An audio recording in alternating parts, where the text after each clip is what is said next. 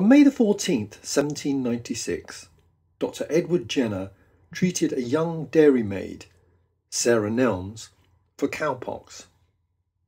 Cowpox was common amongst farm workers and generally took a mild form. It was, however, closely related to the much more serious smallpox. Nelms was not gravely ill and would recover within days.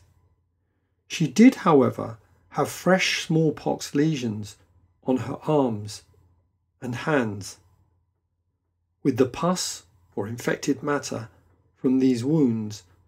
Jenner deliberately infected 8-year-old James Phipps for the purpose of inoculation for the cowpox.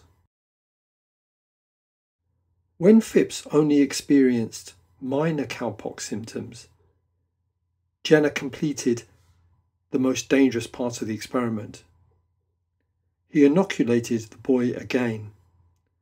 This time, the infected matter was not cowpox, but its deadly cousin, smallpox. No disease developed, nor did it in 23 more patients, one of whom was Jenner's 11-month-old son, James.